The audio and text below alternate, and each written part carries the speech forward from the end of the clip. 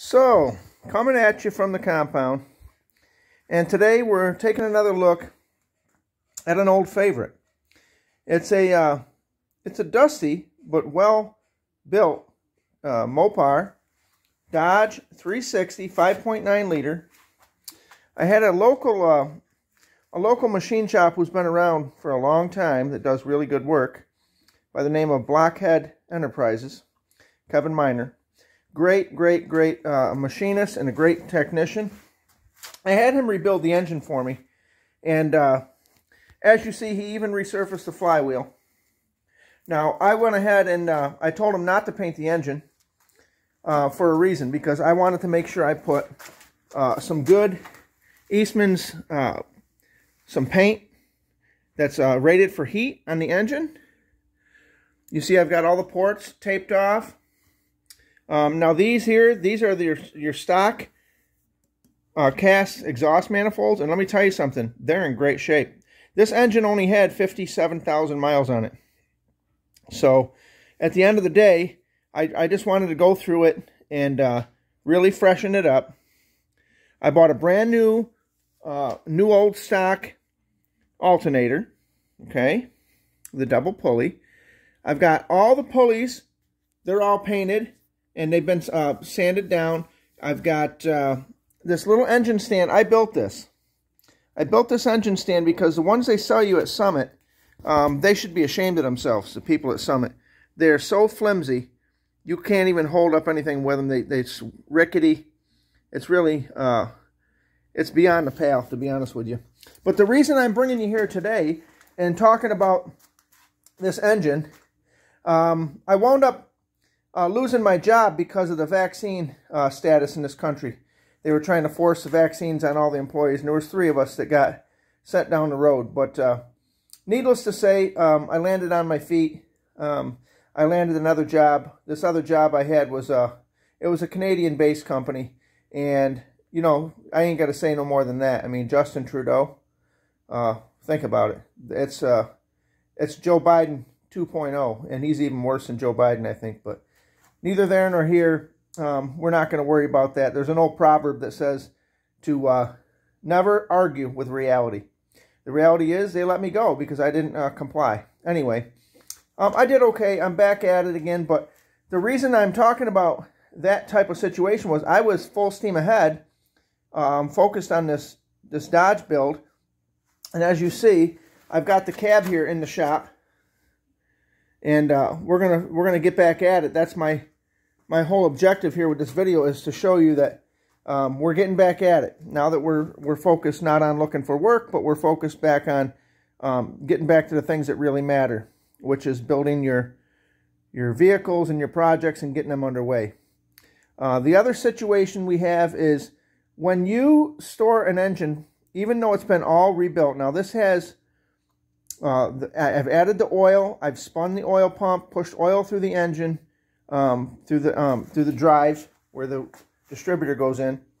I've spun it, I've pushed oil through the cylinders, I've pushed oil through the cams and all the journals, and that's fine and dandy, and it has a break-in, it's a break-in oil that's in there, and I also have added the appropriate additives that go into a break-in for an engine like this. I've got them all in there. Now, that being said, the engine builder, he told me, he says, hey, look, if the engine's going to sit, go ahead and spray some stuff in the cylinders to kind of coat the walls, some WD-40 or whatever. But what I did was I took his advice, which makes sense because I have a little heat in the garage and I have a little cold sometimes, so I didn't want any kind of rust or corrosion taking place in the cylinder. So what I did was I added this Sta-Bil.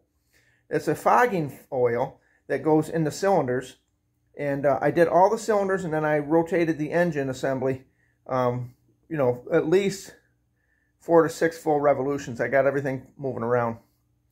But that's the situation. If you're going to leave an engine for any length of time, you don't want the rings to seat up and rust to the cylinder wall, so you want to put some kind of protective coating in there. And I truly wasn't sure if the engine oil alone would do that, so I went ahead and fogged them, and we rotated the engine assembly and made sure everything was lubricated really good, and now it's ready to go back in its spot over here. as you see, this is my daughter's setup over here. She's got a, I've done the same thing here. This is a little Hyundai engine out of a Sonata, low miles. But we turn around and got that parked there with the transmission because she wrecked her car and got the same one. So we have a low mile engine here. But the real situation is right here. I mean, take a look at the detail on that. I know it's dusty, but just an overview. I want you to know that this bad boy is going to be purring like a kitten. You know, I could have went with headers. I really could have went with headers, but to be quite honest with you, I think this was the KBS coatings I put on here. Now, the only thing I've got to do is pull these off and actually bring them up to 350 degrees for an hour and bake them. And that will bring the coating to a full hardness. But I actually, I know maybe I'm a little different, but I actually like the stock exhaust cast manifolds. I mean, you can go ahead and get the headers, and you know, if some people just really enjoy the headers, that they're loud, they put more airflow out, you get more horsepower. I get it. I totally get it. I'm not looking for massive horsepower. This isn't a race setup that I'm doing. This has plenty of power, and I've got a 4-speed in this truck. It's got the granny gear. If I need power, I'll throw it in 4-low, four-wheel drive, and put it in first gear and hold it to the floor. There's no rev limiter on this engine. You hold it down, and whatever's behind you is coming with you.